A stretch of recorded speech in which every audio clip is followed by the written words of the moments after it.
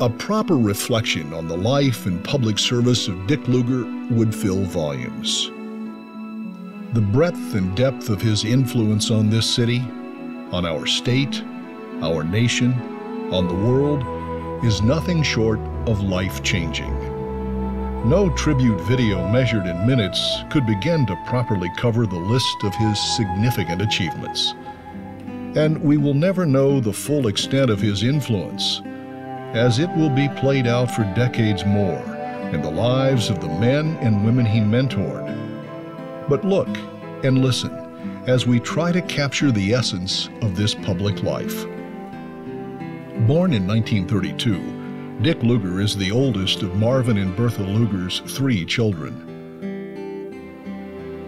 He grew up in Indianapolis, but maintained a strong connection to his family's farm in southwest Marion County.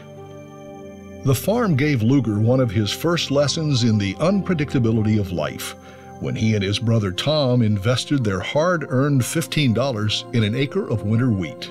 So we put our whole fortune in this, and we were sitting there going to church one Sunday, and Dad said, "I've got bad news. The flood took off the wheat field, and it's all gone." And so we thought that Dad meant that he had had some bad luck, but he was going to give us our $15 back. But we were wrong. We lost the whole thing. And he said, "That's the risk you take if you're a farmer." As a young man, Dick Lugar learned what it meant to stick with something until success was achieved, like earning the rank of Eagle Scout. He graduated from Shortridge High School at the top of his class and went on to Denison University in Granville, Ohio. Well, I had a great fraternity experience in Beta Theta Pi at Denison University. That was important for me because I saw all kinds of people that I've never seen since or before. I think everybody I've seen in world politics I saw in the Beta House during those 4 years. Therefore, although Animal House was not precisely what happened in my fraternity experience, it was pretty close. It was so close that I fell off the chair with laughter, and my sons, who were in fraternities at the time, were embarrassed to go see that in the theater, which we did on several occasions. At Denison, he met the love of his life, Charlene Smelzer. They were co-presidents of the senior class, forming a partnership that would last a lifetime. He graduated at the top of his class again and earned a Rhodes Scholarship. After graduation, he set sail for Pembroke College at Oxford.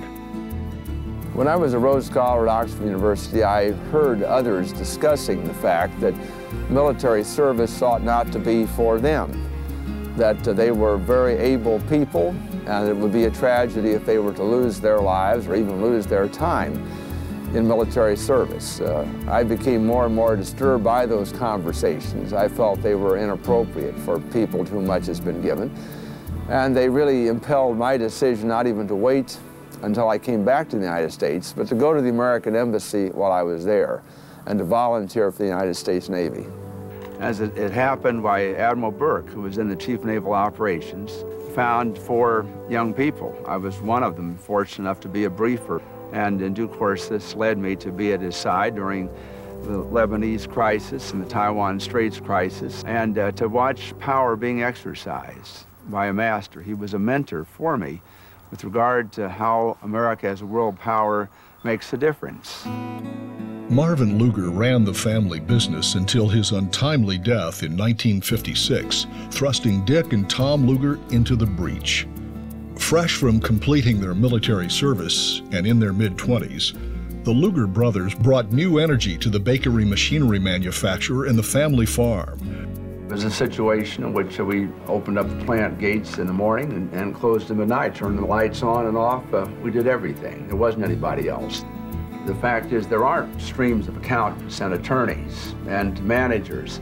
You do it yourself or it doesn't happen. Lugar's talents were soon noticed by his neighbors, and his sense of duty beckoned. People came to me on the west side of Indianapolis, asked me to run for the school board in 1963. And Char and I talked a lot about this, our obligation. and conscience made me do it. Lugar won the seat on the school board, where he became a leader in dealing with contentious issues. But it was clear to him that solving those problems meant tackling the larger issues facing the city. So he stepped up to the next challenge. In 1967, at age 35, he was elected mayor of Indianapolis over long political odds. He was caricatured as the Boy Scout mayor. Frequently throughout my life, many friends, for that matter, some people who didn't care for me, have felt that I was too thoughtful or too kind, too gentle, really, to be an effective leader, to administer the very difficult situations that I had to. That was true when I was mayor of Indianapolis. As a 35-year-old man without how to do it manual, coming into that office, cartoons pictured me in a Boy Scout uniform, and with the city pawls, the city slickers, the people all loaded for bear, really ready to clean up on a citizen amateur. But that really never turned out to be the case. The same pawls in due course were cheering the fact that strong leadership came in Indianapolis that really set the stage for urban leadership at a very tough time throughout the country. Indianapolis did not blow up, and it was not to say that that it wasn't a very difficult time for everybody. It literally was going into church basements and street corners and reporting to the people night by night. Dick was always there, always visible, never worried about his own safety, just wanted to reassure people that everything was being done, that we cared, that there were going to be brighter days ahead. Not only did Indianapolis come through the civil rights era without the scars of so many American cities, Lugar led a community resurgence in the capital city. A key component to that rebirth was a government reorganization plan that he championed, called Unigov. That was an experiment that said that a city can remain whole, that it can have a vital center as well as vital neighborhoods and suburbs, as opposed to being a hollowed out shell, like so many cities were and have become. Following 8 years as mayor, Lugar was once again called to higher office. He took his talents and his experience to the United States Senate, where two overarching ideals guided his actions. First, economic growth depends on the private sector creating jobs. Jobs are easy to talk about and hard to produce. I admire people who create jobs, and I've come to the conclusion the real issue in any campaign is what are the prerequisites for somebody to risk a single dollar to create a job or to bring about a new product, new service, a new building. We have to have policies that encourage people to take risks and to invest money. Otherwise, there will be no jobs. They don't happen automatically. My liberal friends assume that people always create jobs and businesses, that they are simply there to be curbed and regulated and taxed, almost as predators against society. I look at it the other way, maybe as a farmer and a small business person, that there's risk all around us here. And therefore, we need to do everything we can to help the risk takers and to enhance really their desire to go for it. In 1979, Lugar became the linchpin to saving Chrysler from bankruptcy. Joining with Democrat maverick Paul Zongas, Lugar devised a dose of tough medicine for Chrysler that killed the bailout plan offered by the left and the filibuster planned by the right. I was involved to make certain the fabric of Newcastle, Kokomo, Michigan City, parts of Indianapolis, and so forth somehow came through. As chairman of the Senate Agriculture Committee, Lugar spearheaded passage of the revolutionary Freedom to Farm Bill, eliminating the last vestige of New Deal-era programs. This meeting of the Senate Agriculture Committee is called to order. This morning I will propose modifications to the chairman's mark. To promote ag exports, he worked tirelessly for free trade, a passion that brought him into prominence on foreign policy, and his second overarching ideal. Prosperity at home depends on international security and peace abroad. Foreign relations is an important issue, first of all, because without our country being secure, none of us are going to have any stability in our lives within this country. We take that for granted every day. At President Reagan's request, and as chairman of the Foreign Relations Committee, Dick Lugar led the American delegation to the Philippines for the crucial 1986 election between Ferdinand Marcos and Corazon Aquino.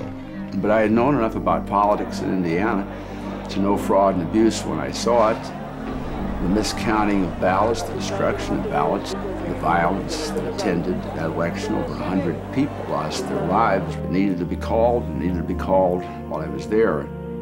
Following the election, Lugar returned to Washington to convince President Reagan that Marcos had stolen the election and that Aquino was the true winner. He succeeded, setting the United States on a path toward a new doctrine that rejected authoritarianism on the right, as well as totalitarianism on the left. Later in 1986, this doctrine would be tested when President Reagan vetoed legislation putting economic sanctions on South Africa. Dick Lugar's voting record in the Senate made him President Reagan's #1 supporter. But on this issue, he led the fight to override the president's veto, marshaling 78 votes, 12 more than needed. We are against tyranny, and tyranny is in South Africa. And we must be vigorous in that fight. We're not destroying the government. That government is self-destructing. The American people felt very strongly that narrow sanctions on the leadership of South Africa might lead to freedom for Nelson Mandela, and certainly put the United States on the right side of history.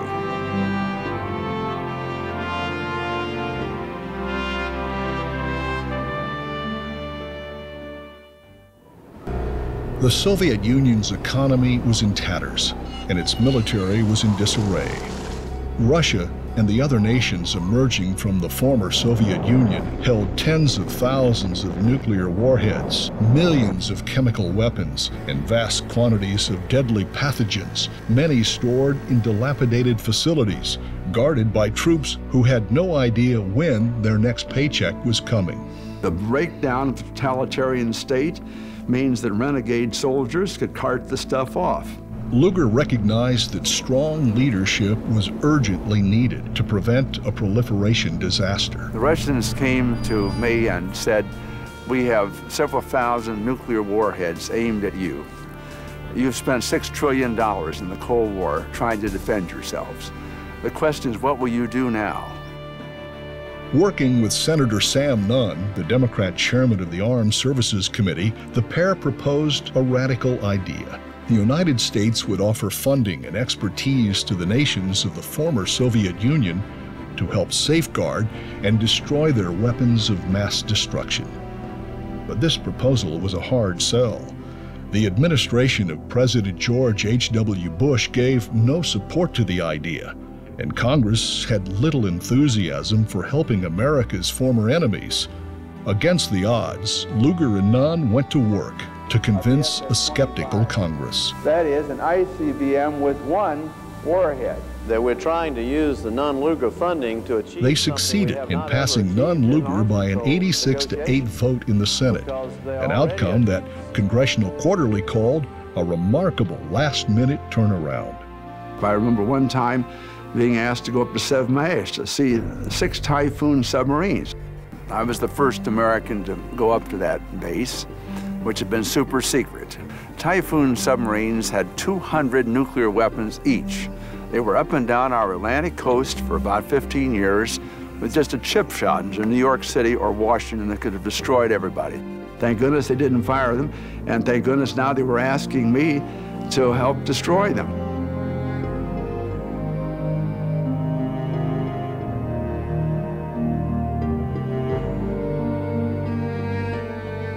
This is crucial work.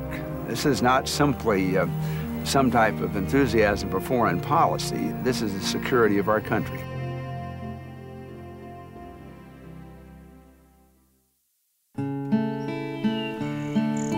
And finally, coming full circle to a constant that, if you didn't know him, might seem out of place, but isn't. My dad purchased the farm that we have now in Marion County This was his pride and joy, and he got help from his dad to buy it. I love farming because it makes a difference in my life with really the lifestyle of people who grow up on farms, as I had the opportunity to do as a part of my boyhood. It made a big difference in terms of my growth and the people that I was around. The walnuts are not tolerant of competition. The problem is to get the weeds down, get the competing bushes out of the way. I keep the books, I make the crop plan. I try to understand what it may take in terms of new yields, new research, new methods, new marketing plans to make that farm go. This is a farm that I love. It's a farm I hope to pass along to my 4 sons and their children. We note our great men by their achievements, and we may certainly do that with Richard G. Lugar. But to truly measure a person's impact on history, we must imagine what if. What if he hadn't come this way? Would we be sitting at a state museum in downtown Indianapolis? Would there even be a downtown Indianapolis? What if the National School Lunch Program had been eliminated? What if Mandela isn't freed? What if Marcos stays in power? What if Sam Nunn has no partner? And on and on. So many times he has been the indispensable man, and we and the world are so much better for it.